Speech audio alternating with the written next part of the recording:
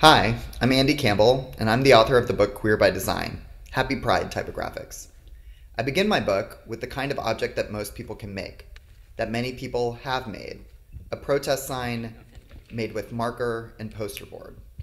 This one was carried in the Christopher Street Liberation Day March in 1972 by a woman named Jean Manford.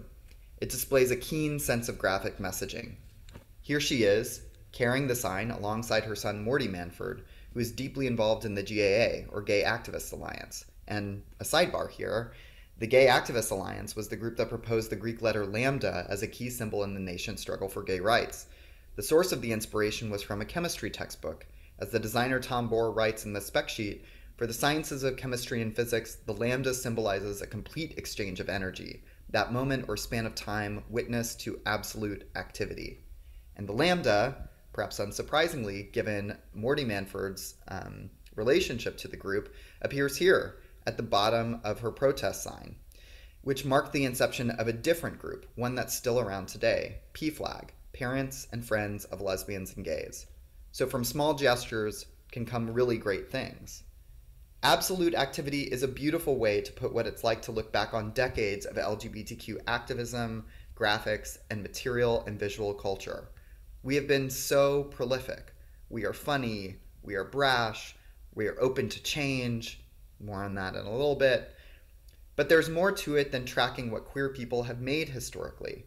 There's also the question, what might it mean to queer design, its methods, its assumptions, and its foundations? There's an object for me that does all of these things, both represents something central to the visuality of LGBTQ activism and its subsumption into consumer capitalism, as well as its capacity to muck up the waters and ask fundamental questions about design and its histories. That object is the rainbow flag. And I have to be honest that when my publishers initially suggested putting the rainbow flag on the cover of my book, I blanched. I thought it was way too basic. I thought it was participating in the rainbow capitalism and the rainbow washing that I find otherwise so abhorrent. Yet the more I found out and researched about this ubiquitous symbol, the more I came to understand it as a near perfect encapsulation of the power and tricky politics of LGBTQ movements in the United States. From its inception, when it was designed, dyed, and sewn by the hands of Gilbert Baker, Lynn Seegerblom, and James McNamara, as well as many others, the flag was a product of people power. Its scale, the ambitiousness of the dye job, the humor of including one tiny errant queer star right over here, on silver lame on one side and in gold lame on the other, is a testament to queer creativity. I should also note that the two original flags were hung in different orientations, suggesting that the flag has no right or correct side. Within the next couple of years, the flag shifted from 8 colors to 6, due entirely to the unavailability of pink and turquoise as mass-produced flag fabrics. Since its beginning then, the rainbow flag has done this dance between creativity and capitalism, between the needs of production and the scale of movements. Over the years, several other flags have been proposed. A pride flag with a black stripe to honor those who passed from AIDS, for example. Or, more recently, the addition of a brown and black stripe, the product of a Philadelphia campaign called More Color, More Pride, led by Amber Hikes. The creation of the More Color, More Pride flag with the brown and black stripes was in direct response to a series of incidents of violence directed at queer, brown, and black people. Its inclusion speaks to some of the historical lacuna in mainstream gay rights organizations and their causes, while also acknowledging the work that's still yet to do.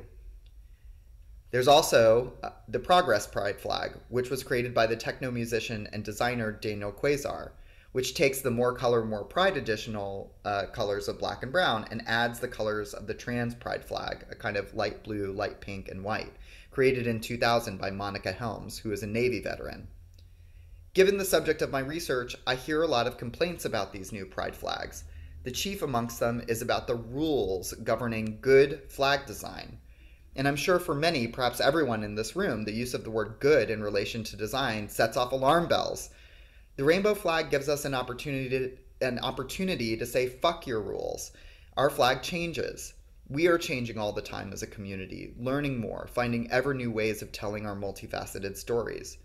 The flag itself is a bit anarchic, and wonderfully so. Baker and the other designers of the flag did not copyright or trademark their design. Neither did any of the people making permutations of the rainbow flag since. This leaves it open to both our imaginations as well as to the machinations of corporate capitalism, of social media filterisms, and bad faith arguments about who is a true queer. There is so much more to explore and discover in the history of LGBTQ design. But for now, though, I'll have to say goodbye. So please get in touch if you feel like it. My contact info is on the slide below, and I'd love to hear from you.